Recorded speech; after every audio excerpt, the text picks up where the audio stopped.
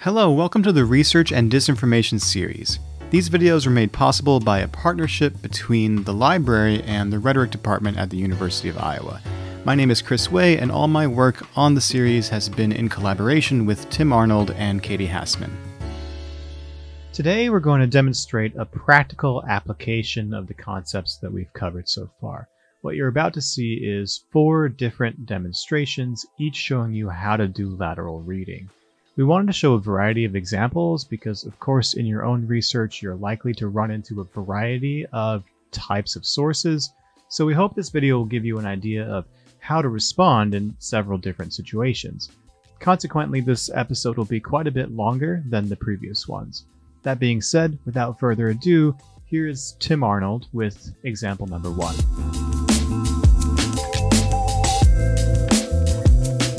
Today, we're going to be doing some lateral reading on a source that I discovered on the open internet about restoring hearing using new hair cells. So I'm going to share my screen with you so we can investigate this source together. So right off the bat, I'm a little skeptical of this source, I have to say. Hearing restored with new hair cells. I mean, just the title alone sounds a little clickbaity. Sounds like the kind of story that you would see at the bottom of a website, prefaced by a statement like, "You'll never believe we can restore hearing with new hair cells." So I'm not sure about this source. I'm going to start off with being skeptical, which is generally fine. I think it's generally good to start off from a place of skepticism. But I'm not going to judge the source by just looking at it, right? Because I'm a lateral reader. So I'm going to open a new browser tab, which I've already done here. And then I'm going to decide what keywords I'm going to use in my searches. Now, remember, there's 4 different ways we can search, we can investigate a source using lateral reading techniques. We can search for the name of the publication. Now, in this case, the name of the publication, which is at the top left here, is called Nature. And that's a very, very general kind of word. And if I do a search for Nature, I'm not sure that I'm going to get search results that direct me to information about this particular source, right? It could just be about, the search results could just be about the subject of nature itself. So I don't think that's going to be super useful for me. So instead, what I'm going to do is scroll down to the bottom here to see the funding organization, to find who owns this publication. And I can see it's Springer Nature. So I think that's going to be a little bit better. So what I'm going to do is search for Springer Nature, and I'm going to include double quotes around the terms Springer and Nature. And what that does is it tells the search engine that you're looking for this exact phrase. I only want search results that include the term Springer Nature. I'm going to hit enter. Now I see that they have a website here. Remember, when we read laterally, we're not looking for the original source. We're looking for what other sources say about the credibility of our original source. So I do see they have a Wikipedia page, so I'll start there. It's always fine to start with Wikipedia when you read laterally. In fact, that's probably the best way to start. So what does Wikipedia have to say about Springer Nature? It's a German-American academic publishing company created in a May 2015 merger between these 2 publishing houses. Okay, fair enough. Let's look at the history. The company originates from a number of journals and publishing houses, notably Springer Verlag, which was founded in 1842. These other publishing companies that were founded in the 1800s. So, okay, these publishing companies have been around for a really, really long time. So, that tells me that they have a very, very well-established reputation. And I can see here that this is the publication that I was looking at, Nature. So I'm going to click Nature because this Wikipedia article is going to refer specifically to this publication. So Nature is British weekly scientific journal, founded and based in London, England. As a multidisciplinary publication, Nature features peer-reviewed research from a variety of academic disciplines. Now, peer-reviewed, so that's super important. Remember when we talked in our video about expertise, when Chris was talking about expertise in video 4, we discussed peer review and why it's really important, how it helps ensure the accuracy of information, and also how it helps mitigate bias. So that is a really good indication to me that this source is actually pretty good. I mean, this is peer-reviewed research. Okay, but I'm not going to just trust Wikipedia. I'm going to keep going and look for more people. Okay, so I have Springer Nature's reply and fake review. Springer Nature Publon. Springer Nature is the world's largest academic book publisher, published the world's most influential journals, and a pioneer in the field of open research. So I know what Publons is because I'm a librarian. You may not know what Publons is, but I know that Publons is a really, really trustworthy source. So, okay, I found 2 sources now that say that Springer Nature is very, very reliable. And something I'd like to point out here is I didn't even have to click this link. You know, I didn't even have to go into this, to click into this link to discover that Springer Nature is the world's largest academic publisher. All I had to do was read this little blurb here. So most of the time, that's actually sufficient. So I can see they have, Springer Nature has a Facebook page. Again, I'm looking for other sources, so I'm not going to click that. I'm going to go to page 2, and I see Bloomberg here. Okay, Bloomberg is a major news publisher. And they say here, Springer Nature Limited provides publishing services. The company offers academic and scholarly educational fiction and nonfiction. So, okay, I've got 3 sources, which is sufficient. You know, I could go on and look at some more. Springer Nature is committed to supporting the global response to emerging outbreaks. Okay, fair enough. There's really a lot of information that I can find about Springer Nature, and all of it is corroborating to me that Springer Nature is a source that publishes academic, scholarly, peer-reviewed research. So that's all I really need to do. You know, I could do a number of other lateral reading strategies. I could, for example, laterally read the content of this article to see if other sources are reporting that this technique actually does restore hearing, and that would be fine, but I don't think you have to, because I've found my 3 to 5 sources that discuss Springer Nature as a source that publishes journals that are peer-reviewed, and that's sufficient. That's totally sufficient. You don't need to do anything else.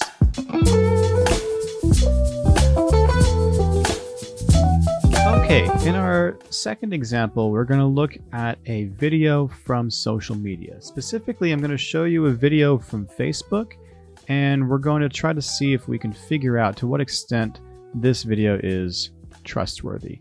I'm going to start at the beginning here. I'm not going to show you the whole thing, but it says it's 2016 Democrat primary voter fraud caught on tape.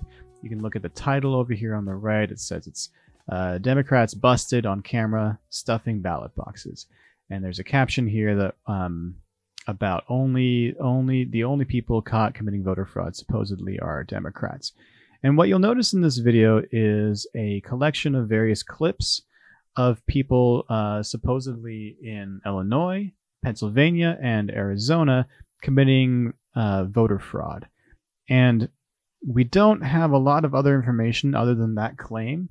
We don't have any proof of that claim. We just have this decontextualized footage, occasionally with little captions that tell us what we're supposed to be looking at. In this case here, Pennsylvania. Later in the video, you'll see Arizona right here. And then the video ends with this very stark warning in bold red text saying, they did it once, they'll do it again. So clearly this is a video that's meant to be eliciting a strong reaction from folks. You'll notice it has over 5,000 comments, right?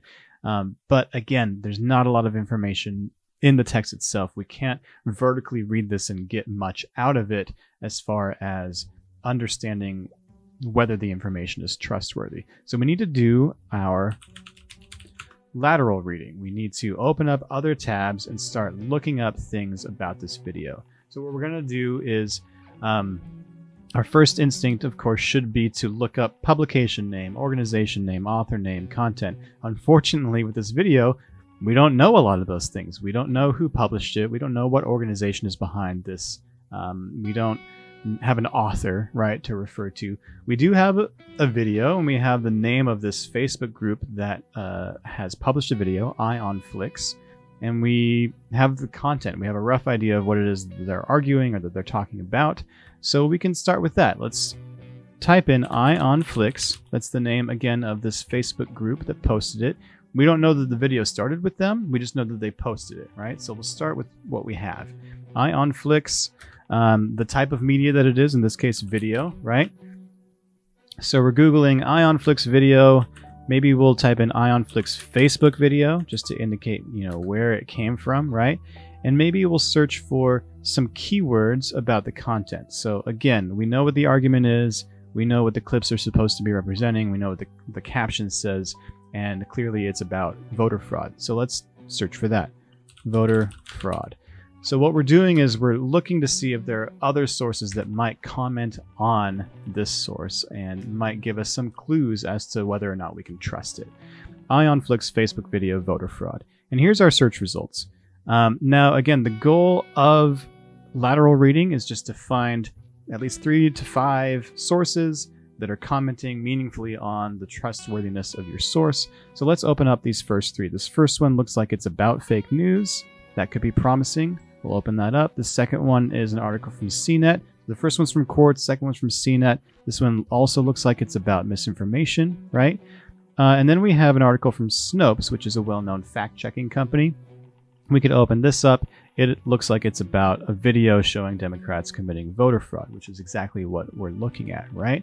So let's go ahead and look at the Quartz piece. It's about a Stanford study, apparently, that shows that young US 2020 voters are really bad at spotting fake news. So what is this study about? Is it relevant to our piece? Let's find out. Okay, groups of US high school students are shown a grainy video on Facebook in which, here it is, poll workers appear to be stuffing ballots. The video comes from this group, IonFlix. Claims to show scenes from the 2016 Democratic primaries in Illinois, Pennsylvania, and Arizona. And here's the caption. This looks familiar, right? This whole paragraph is very similar, and then the caption is identical to what we just watched. So we know that they're referring to the thing we just watched, and here's their verdict or their information on it. None of it's true. The video is actually showing voter fraud taking place in Russia. Now, the point of this article looks to be about how people are misreading the video, and it has a link to a experiment about that. So if we were curious, if we wanted to dig a little deeper, we could definitely open up that Stanford study. We could click to read the full report. We could look for a PDF of it, which looks like it's right here. And we could certainly do this, but the purpose of lateral reading is not to give you tons and tons of new stuff to read or hours of content or piles and piles of books and articles. So we don't necessarily have to read this, but we have it in our back pocket if we wanted to know more detail, nuance, context, etc. But I think it's fair to say what we've learned from Quartz is pretty damning as far as the trustworthiness of this video. So let's move on to our second search result, which was the CNET article. And it says, okay, stay away from Facebook and Twitter when you're talking about learning, when you're talking about misinformation. So let's move on. Again, in the interest of time, maybe we don't want to have to read this whole thing. Maybe we don't want to open up a million tabs and read all the articles because that doesn't make our lives any easier. But we do want to find if this article has something relevant for us. So a trick that I like to do is Control F, or if you're on a Mac, it would be Command F. And you just want to search through this article for relevant words, something like IonFlix, for example. Okay, here we go. Looks like there's a paragraph about our exact video. In an example, students saw a video on Facebook of poll workers secretly stuffing ballots. The caption says it's from Illinois, Pennsylvania, Arizona. And here's the caption again. Students were asked if it was strong evidence of voter fraud during the 2016 Democratic primaries. A bunch of them thought that it was, but here's the kicker, right? The video clips actually showed voter fraud in Russia. So again, just like what Quartz said, we have the same report coming from CNET. It looks like they're describing the same study from Stanford. So if we wanted, again, to have more details on that, we could definitely open up this PDF and comb through it. But here we have, so far, 2 for 2. We have 2 very reputable sources pointing to a third one. And all 2 or 3 of these are saying that this video is not legit, that it seems to be footage from Russia. Now, if we wanted to go to our third source, this is from Snopes. This was our third search result, and we Googled these kind of keywords, right? Snopes says, that there's a video claiming to show Democrats committing voter fraud. The claim is that it depicts Democrats committing fraud during the 2016 primary, and that claim is false. So we can read more about it here, and let's see if it mentions Russia. It does. It looks like the exact same clips were published to YouTube in September 2016 as purported evidence of election fraud in Russia. Okay, so, and we can actually watch the video. There's a link to it here. So again, something about lateral reading is it usually opens up a lot of other things that you could read, other things that you could watch, other things you could dig into, and you can open up a million tabs if you really wanted to. But for our purposes, all we really need is a quick look. All we need is this verification from, now we have like 3 or 4 different sources, and they're all saying this video is nonsense, this video is lying, this video is disinformation. It's purporting to be footage from Illinois, Pennsylvania, and Arizona, but it's actually footage from Russia.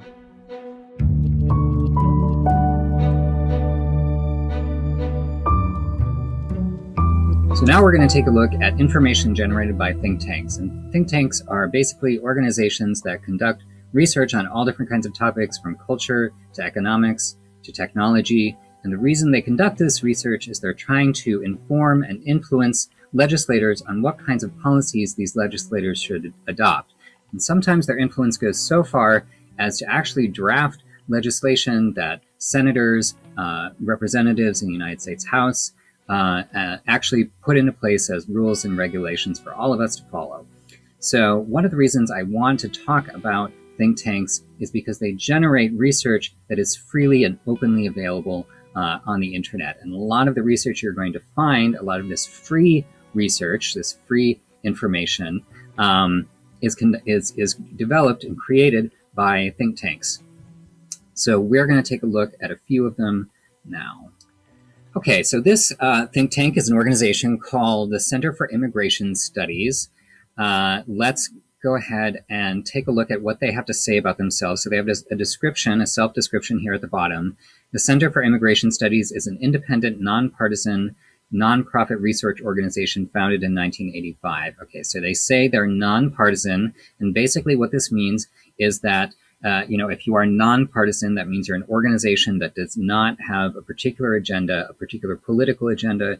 It means you conduct objective research that does not have, particular bias or a particular political agenda behind it. Okay, fair enough.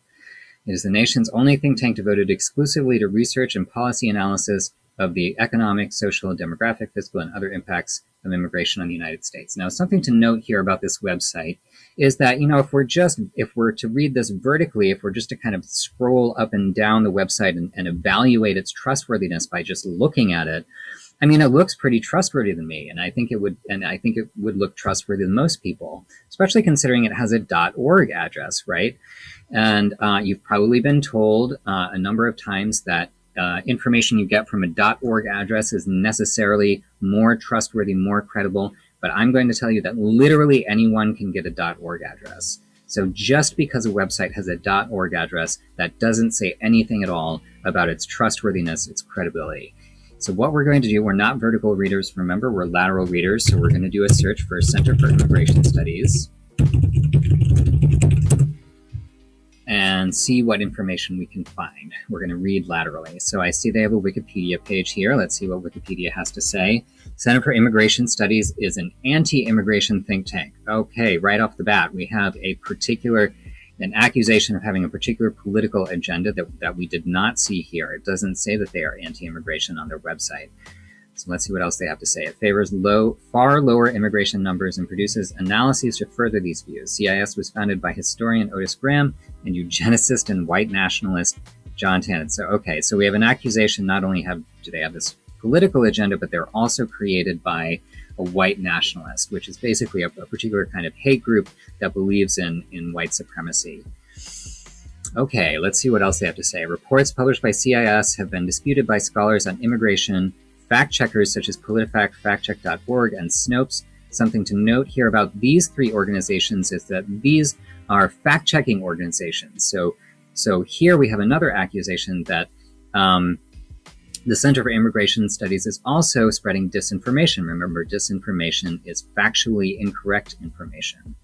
So not only do they have this hidden white nationalist bias, but they're also spreading disinformation. So what else do we have here? Southern Poverty Law Center designated CIS as a hate group. Okay, CIS has said that the designation is false, and they filed a lawsuit against the Southern Poverty Law Center, but the lawsuit was dismissed. All right, so that's a lot. So let's go back to our search results and see if we can find anything that corroborates what we found on Wikipedia. Here we have the Southern Poverty Law Center. CIS and its position within the Tanton network has been on the Southern Poverty Law Center's radar for years. What precipitated listing CIS as an anti-immigrant hate group for 2016 was its repeated circulation of white nationalist and anti-Semitic writers. Okay, so we found a lot of evidence here stating that the Center for Immigration Studies has this bias that's based in hate. You will find none of that mentioned on their website itself. Okay, so let's take a look at another think tank here. So this is a different think tank. This is the Center for American Progress. Let's see what they have to say about themselves. The Center for American Progress is an independent, nonpartisan. Here we have that word again, nonpartisan. They claim, anyway, that they do not have a particular political agenda, that they are not informed by a particular political agenda. It's dedicated to improving the lives of all Americans. And then they state here, as progressives, interesting, we believe America should be a land of boundless opportunity where people can climb the ladder of economic mobility. So we have a little bit of a logical disconnect here. So up here they say they're nonpartisan, which means they don't have a political agenda. Here they say they're progressive, and being progressive means you have a particular political ideology. So there's some logical inconsistency here with the way that they represent themselves. But let's see what they have to say. Let's see what other people have to say about this organization. Okay, Center for American Progress. Let's look at the Wikipedia page. The public policy research and advocacy organization which presents a liberal viewpoint on economic and social issues. Its headquarters in Washington, D.C., worked for the Obama and Clinton administrations. These are two liberal presidents. Okay, interesting. So they're not nonpartisan, at least according to Wikipedia, but we're going to find some other sources here.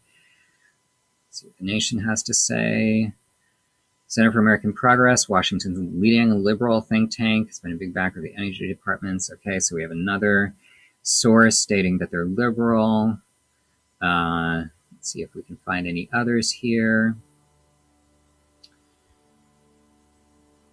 Sometimes you have to go to the second or third page. Okay, Influence Watch. Center for American Progress is a liberal Washington, D.C. based think tank with strong ties to the Democratic Party establishment. Okay, so we have three sources here which state that the Center for American Progress is not actually nonpartisan, nor is it actually progressive. I mean, being liberal and being progressive are two different ideologies. They do share some commonalities, but they're really two different political ideologies. So not only are they not progressive, they're actually not nonpartisan either.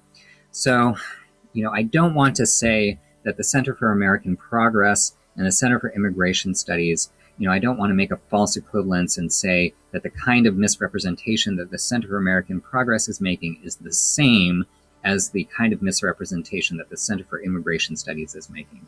I think it's fair to say that the Center for Immigration Studies hiding and misrepresenting a bias that's based in hate is worse than just misrepresenting your bias.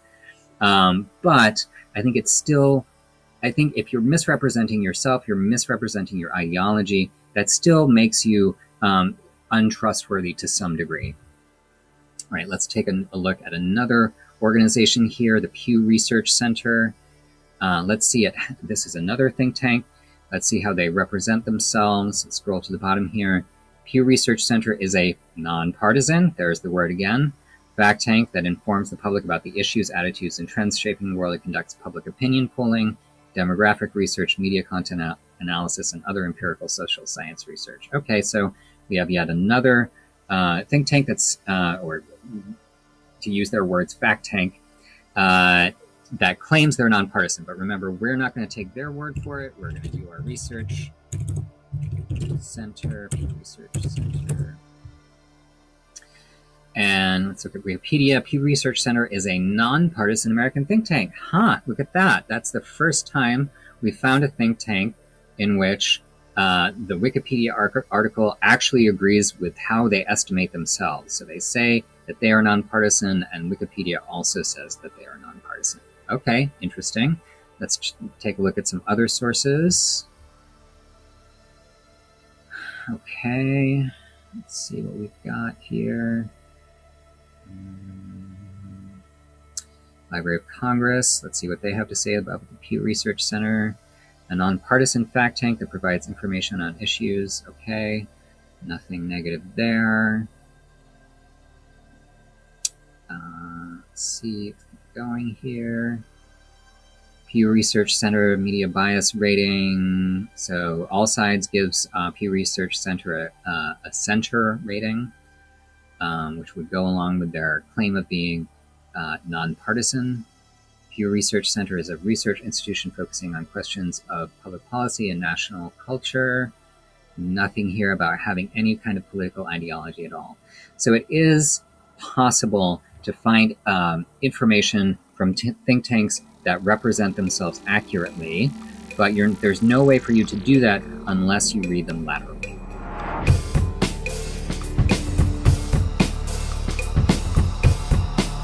Okay, so the fourth example and the final example for this video that we're going to show you is from an opinion piece. In particular, I'm going to show you an opinion piece from the New York Times. This is something written by Martin Scorsese, and the title of it is, "I Said Marvel Movies Aren't Cinema, Let Me Explain." So you'll notice right away that the New York Times labels this as an opinion piece, which is good. That's they're being very transparent about the bias right away, unlike maybe the lack of transparency that we saw in the previous examples. In this case, there's some clarity right away that what you're about to read is an opinion in a certain kind of aesthetic argument. And I won't dwell on this too much, but I do want to give you a brief overview or summary of this argument, just so you know what we're looking at. Essentially, Martin Scorsese is making two arguments. On one hand, the aesthetic argument, the argument about kind of the philosophy of art. He is saying that there's a meaningful distinction to be made between some kinds of movies and others, some of which are going to challenge us and move us and make us think of the world in a new way, and that's what he would call cinema. And then he believes that there's other types of films that don't really challenge us meaningfully, that don't really push us, and that are just there to be a spectacle, a roller coaster ride. And he puts Marvel in that camp, which was very controversial. And so in response to the controversy around comments that he made along these lines, he wrote this piece to kind of explain himself. So that's one half of the argument. And the other half is more about money and the economic kind of state of the business, the state of the film industry, and how these big budget blockbusters have so much outsized power in the industry and are better able to secure to get distribution and to get on big screens compared to something like an art house film, a foreign film, or an independent film, which is something that he bemoans, something that he is mourning a bit in this piece. So that's a really quick run through of kind of what he's arguing. But our job here is not to analyze the argument itself. We're not doing a vertical reading. We're not doing a close analysis. What we're going to do instead is laterally try to figure out how to read this piece, how to contextualize it, how to think through what we would do if we encountered an opinion piece like this and we didn't know much about it. So if we don't know who Martin Scorsese is, for example, maybe that would be a good place to start. We could open up a new tab. We can go to Google. And what we'd want to do is just type in his name, Martin Scorsese, and see what we can find out about who is this author. Anytime that I come across an opinion piece by someone whose name I don't recognize, I always want to look up who is this person. It's really helpful that one of the first results here is Wikipedia. Wikipedia is always going to be great for giving a brief kind of overview of relevant context and information. In this case, it tells us that he's an American film director, he's a producer, a screenwriter, an actor, He's a major figure of the new Hollywood era, and he's widely regarded as one of the most significant and influential directors in film history. That's really good to know. That helps us understand that he, in the context at least of talking about film, is someone that's pretty well respected, well regarded, and someone who's well informed, right? As someone who has had several decades of a career in filmmaking. And we can read more details about that career if we needed to. But I think for our purposes, we kind of have what we came here for. So the next thing that we want to do when we come across an opinion piece that we want to know more about, maybe we'll look up the publication name. In this case, it's the New York Times. So I'm going to go to a new tab, I'm going to go to Google, and I'm going to type in the New York Times. Now, I don't want to go to this first result, which is just the New York Times' web page. I don't want to see their website and how they represent themselves. I mean, we were just at their website, right? What we want is to find some other website, some other source, preferably a really reputable source, that tells us about the New York Times and helps us get some clues about whether we can trust the New York Times. So it's helpful that, again, one of the first results here is going to be Wikipedia. Wikipedia is great for a number of reasons, one of which is it just gives us a very quick overview right away with a bunch of footnotes, so we can check all these sources and we can look at where these claims are coming from. But this overview kind of tells us what the New York Times is if we don't know, right? It's an American daily newspaper based in New York City with a worldwide readership. It was founded all the way back in 1851. That's good to know. It's very well established. It's been around for a long time. It has since won 130 Pulitzer Prizes, the most of any newspaper, and it's long been regarded with the industry as a national newspaper of record. It's ranked 18th in the world by circulation and 3rd in the United States. So just from this paragraph alone, we have a lot of we have a good glowing recommendation of the New York Times as a reputable source, as a source that's being pretty honest with us, as a source that's pretty well respected, as a source that's not going to be publishing things for disreputable reasons or for reasons that are meant to disinform us or lie to us, right? So there we have, just off the bat, 2 sources. What we want when we do lateral reading is going to be 3 to 5 at least different sources. So let's see if we can find a third one. Now, instead of searching for just the name of the author or the name of the publication, what I might do for our next search is try to think of some key words or some words that kind of encapsulate what the thesis or what the argument is or what the topic is, right? So in this case, I'm going to type in Scorsese, Marvel movies aren't cinema. Several words, right? This will just give us this is just a brief encapsulation of what Scorsese's argument was, and I'm going to see if I can find some other sources other than the New York Times that give us other perspectives that are commenting on the opinion piece that we started with. So right off the bat, I get something from Vox. It looks like an explainer piece. Martin Scorsese's fight against Marvel isn't really about Marvel movies. This is a different headline than the one that came up in the search results, which is Martin Scorsese's fight against Marvel movies explained. But it does look like this is somewhat of an explainer piece that gives this context. It starts with a little bit of summary of like, here's what Scorsese is saying in the New York Times piece. Here's what some other people have pushed back with. Here's a social media post from James Gunn, who's a Marvel filmmaker, right? Who obviously would have some opinions about what Scorsese said. And then we have a paragraph here where it's running through a bunch of numbers. It's running through all these figures, and this seems to be an analysis or a contextualization of what I earlier called kind of the business side or the economic side of Scorsese's argument. So Vox is trying to not just explain, here's what he said, here's what other people have said about it, but they're also trying to put some of his claims in context and do some of the kind of background homework for us, right? And here they're doing more of that. We have a bunch of figures. We can look at their sources if we want. We can look at some of these charts and some of these other statistics that they're citing. We can look at some of these other quotes, right? But Vox, much like Wikipedia, actually is kind of giving us a corpus of a variety of different types of information that we could then laterally read each of those little snippets if we wanted to. But this is just an example of what you might do if you come across an opinion piece that's unfamiliar. You don't have to decide whether you're agreeing or disagreeing with the opinion, but when you do lateral reading, what you do want to know is, can I trust this source? Can I trust the person it's coming from? What are other people saying about it? Is this an authoritative or trustworthy, or is this coming from a place of expertise, or is it not? And in this case, it looks like it is relatively trustworthy. It looks like from what we've found, we can be pretty confident in trusting that Martin Scorsese is not out to disinform us, nor is the New York Times. Again, we might disagree with the conclusions, but we can be fairly confident in saying that this is not disinformation. So hopefully these 4 examples have been helpful. I know this is a more lengthy video than our other ones, but when you do this in your own practice, it's not going to be this long. You can, especially once you get better at it, you can do this in a number of seconds. You can do this in less than a minute. You can do this in 2 minutes maybe. But certainly once you get better and better at it, you'll be much quicker at identifying relevant information, finding the stuff really quickly that you need to know in order to determine whether the thing you're looking at is lying or not.